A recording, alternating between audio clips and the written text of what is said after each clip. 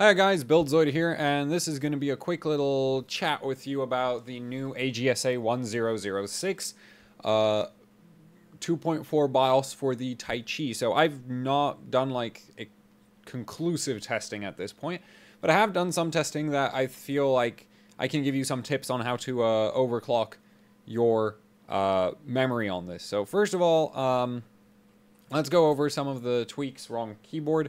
Let's go over some of the things that AGESA 1006 fixes. First of all, this isn't broken, so good job, Asrock. You haven't managed to break that again. You get a bunch of new memory ratios. So this is 3200 right now, but I'm at high, I'm at high BCLK. So if I drop the BCLK down to 100, then we get the proper ratios, which is 32. So basically, you get several new ratios. You get 2800, that's new. 3066, that's new. 3333, that's new. 3466, 3600, 3733, 3866, and 4000. So you get all of these new memory ratios. This one is not going to boot. It's not like, say, Z270 where the 4266 ratio isn't compatible. Like, that ratio will never ever boot, even though the CPU is capable of doing more than 4266 just fine, as is the memory. On Ryzen, 4000 will not work because the memory controller cannot do DDR 4000 speeds as of right now. And actually, I think at this point, it's going to be a case of we're going to need new silicon. So maybe the APUs, maybe Ryzen Zen Plus, maybe the new rumored B2 stepping, if that one ever gets to, because B2 will be used for the server chips, as well as probably Threadripper, but I'm not sure if we'll be seeing B2 on the mainstream Ryzen. Maybe once stocks of, whatever stepping we're on right now run out, then they'll switch to the B2 stepping. But if you're on the current sort of state of Ryzen, you're not doing 4000. In fact, you're probably not doing 3866 or 3733. Both of these, like 3866, I don't think I've ever seen. I've seen a few people, like, I've seen one CPU, I think, which did 3900. So 3866 is possible if you have if you've won the silicon lottery for your memory controller. But otherwise you're looking at sort of 3733, 3600, 3466. Really even 3733 is hard for most CPUs. So 3600, sort of the 3466 is where you're probably going to end up at. So that's cool. If you're not using Samsung B-Die, you get, I think a lot of AFR people are getting a bump from 2933 to 3066. So, good there. If you're on dual ranked sticks that aren't B-Die, because dual ranked B-Die can do 3200, it's just hard. I've seen a few people manage it. I'm not sure. I don't have enough B-Die to test multiple. Like, I don't have 4 sticks of RAM that works on Ryzen. Literally. That's just like, that's what I deal with. So I have one good kit of RAM that works on Ryzen, and that's currently in the system. But yeah, so if you're on, like,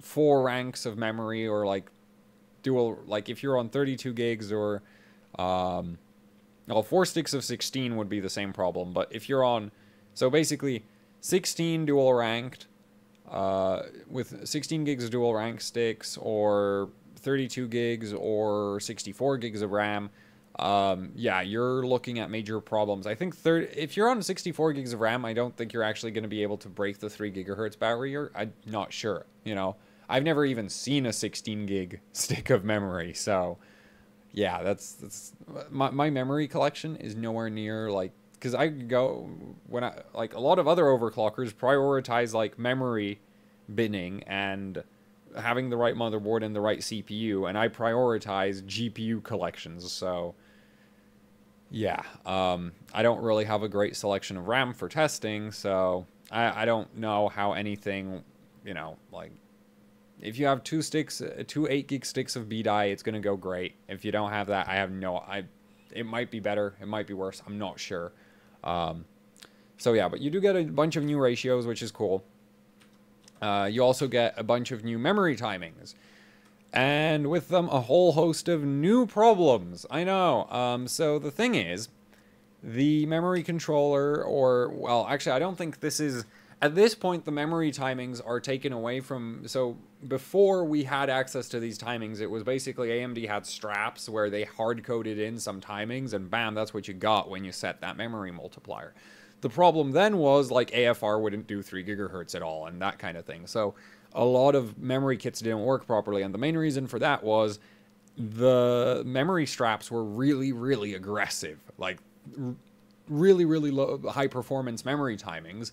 And unfortunately, most memory can't do them. That's why you ended up with the situation of, if you want to get, 3200 or more, you need to run BDI memory because it's just not going to boot otherwise.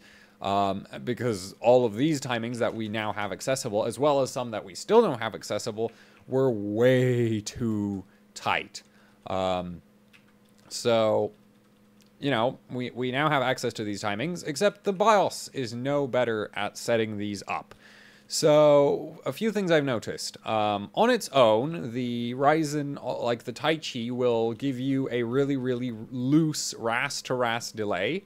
Both of these will be like 14 or something ridiculous, which you can't even actually set 14, but it'll default it to like memory settings that are looser than what you can physically type in, and it's not stable. That's the short way to put it. It's just not stable. It's not going to run. For activate window, again, it just sets something ridiculously loose. Doesn't actually do anything for stability. These get set tight for some reason. These go too low, I think.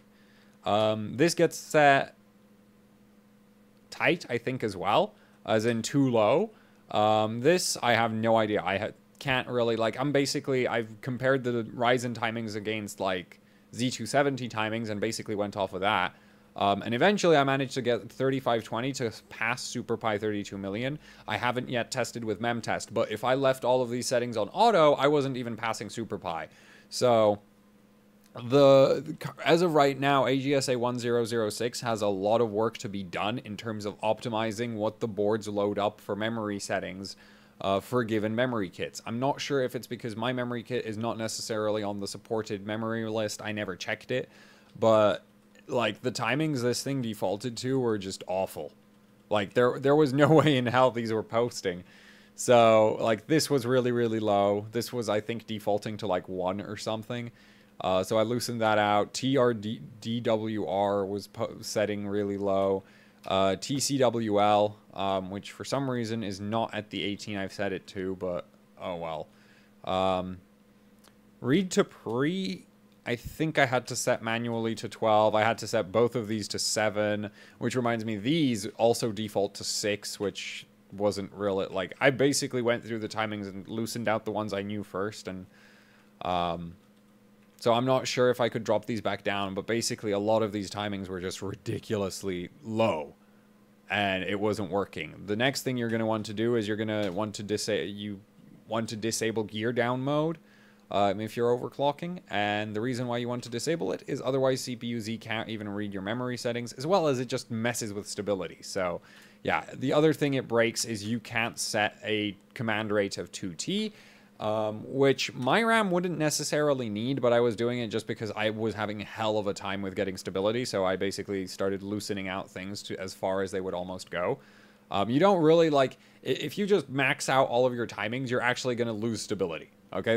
You can't just whack them to the ceiling, but basically I was going through and going like, okay, I know I've seen this looser on other platforms, I'm going to loosen that out, loosen this out. And eventually I got it booting, but yeah.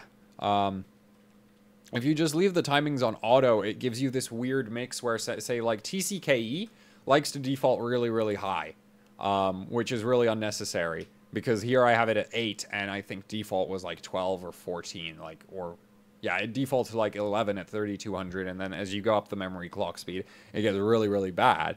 While, like, these other settings are just kept really, really low, which basically means you don't pick up any stability while you're losing performance, because timings that wouldn't need to be so freaking tight so freaking loose, get really, really loose. So right now it looks like AGESA 1006 has a lot of fine-tuning to do as far as the timing settings from the motherboard vendors. But if you know what you're doing, you should be able to basically get like really nice overclocks working right now, because you do have access to all of these settings, which are key for getting stability. Because yeah, I managed to get this all the way from basically I would boot, get to Windows, and crash out of Windows before it even ran SuperPi to it actually finished 32 million at 2 different sets of settings on consecutive reboots. It still takes a while to post once you start pushing aggressive memory settings, but once it gets to the OS, it's more or less stable. Again, not memtest 86, but, you know, different criteria, you're just going to spend more time fine-tuning it, maybe. Really depends. I might get lucky and these settings that I have right now will work when I do memtest 86, but yeah, you're going to want to go through your timings and manually set them up on the Taichi if you're pushing above 3200. Even if you're just using the multipliers, you're still going to have to loosen them out because the board just does silly things to the settings. And you can also tighten up a lot of the timings that it defaults really loose for no reason. You also get these new settings, which I have no idea what to do. These are unique to AMD as far... No, they're probably not unique to AMD, but I've never checked them out on any other platform, so I have no idea how to deal with them. They are there. I'm probably going to have to ask somebody to like explain these to me because that there is not a description. Okay? But, you know, this really isn't that bad. A lot of board vendors do this. So, yeah, basically, on the new AGESA, I'm fully capable of running 3520 with 16, 16, 16, 36 timings with all of the following sub-timings. And this works. This runs SuperPi 32 million, which is better than when it was on auto. So, you do need to manually fine-tune your timings. Other things that have changed, not really. P states are broken. I think I've mentioned that. And, like, completely. Like, you're not posting them. I think you've gotten some new settings in... Yeah, there's this. Which I don't know what it does. So, I can't tell... Like, sorry, I can't tell you. Wrong button. But, yeah. Wait, I was doing 3520 at 1.35 volts. Whoa. I just impressed myself. I swear, I thought I was at 1.45. Well, damn. I mean, it makes sense because this memory kit is rated for 3733 at 1.35 volts. But, yeah, it just goes to show that the board can't time for garbage. Because I was trying to post 3520 at like 1.45 volts or something. Like, I had a lot of voltage on that with those memory sticks, and it wasn't doing anything for stability because... If the sub-timings are wrong, then they're freaking wrong, and it's not going to be stable no matter how much voltage you push through it. So, yeah.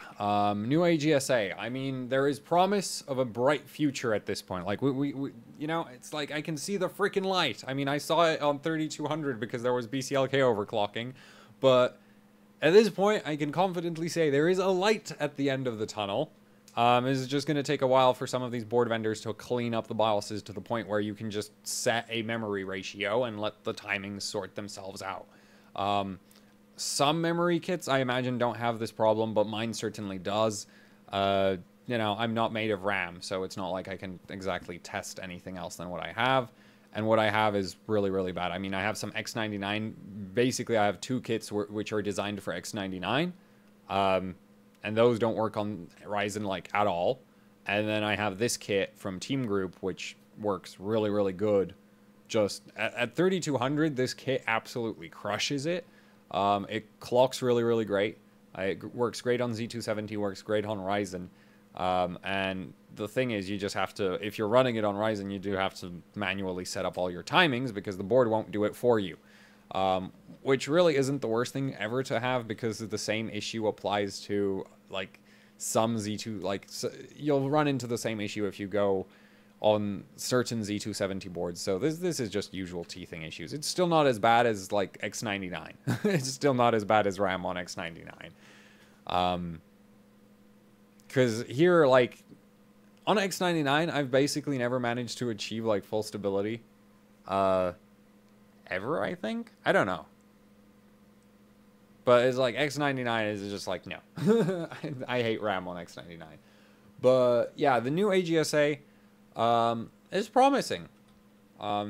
If you're already trying to use it, then on the Taichi at least, you're going to have to set up quite a lot of your memory. Like, you might end up having to dig around through your memory settings down here. But if you're not, like, some other boards I imagine might have less issues. But I really only have this board and only this memory kit, so I can't really do that much testing on this. As much as I would like to do more. But, yeah. You know, eventually this will all work, and I'm going to go and be like, yeah, here's a conclusive Ryzen overclocking guide, and it's going to be like 3 hours long.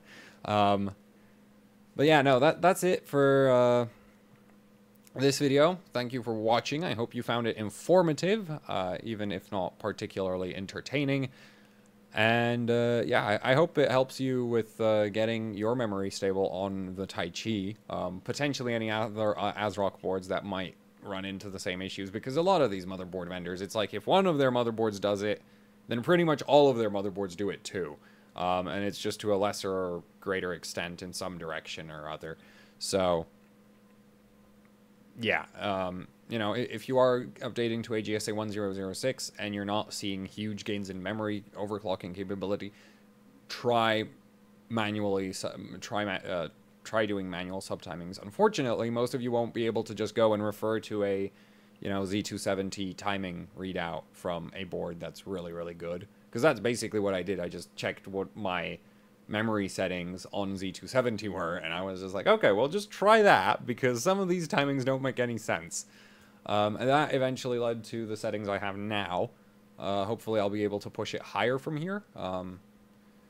But, yeah, I'm going to stop dragging it out at this point. So thank you for watching. Like, share, subscribe. Leave a comment down below about literally anything. If you would like to support what I do here at Actually Hardcore Overclocking, you can go.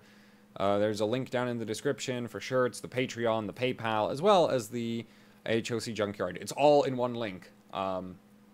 So, yeah, it's not separate links. It's just one, and then there's more links on that page to all the other ways you can support AHOC. So yeah, that's it. Thank you for watching, and goodbye.